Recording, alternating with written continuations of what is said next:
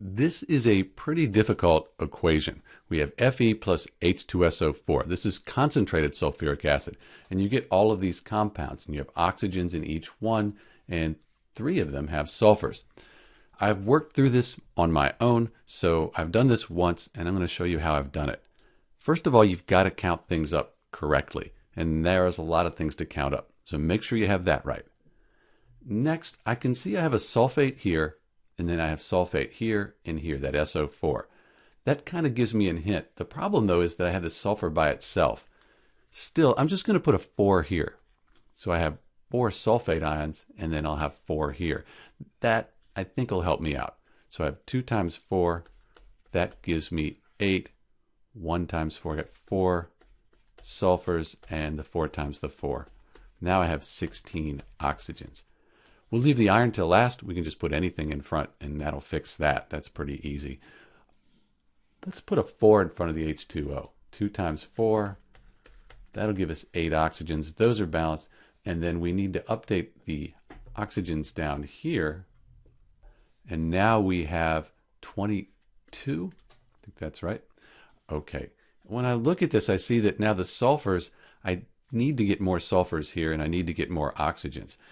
I could do a number of different things. Often when I get in this situation, I just double this number to see how that works out. Let's do that. We're going to go a little bit messy here as we do that. So instead of 4, we're going to put 8.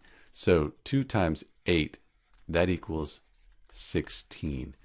And then 1 times 8, that'll give us 8 sulfurs, and is 4 times 8.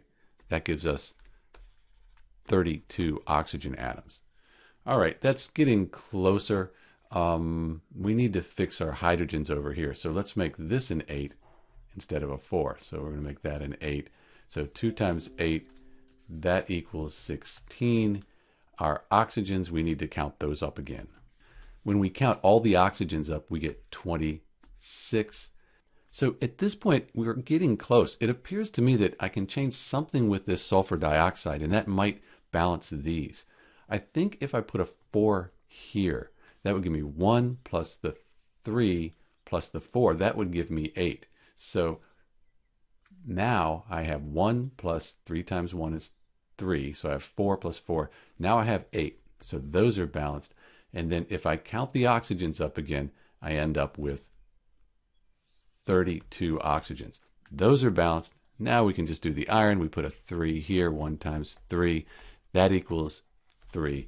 And this equation is balanced. Like I say, this is a difficult equation. I had to do it once or twice before I made the video just to get my strategy worked out. It's a little bit messy here. Sorry about that. But there you go. Fe plus H2SO4.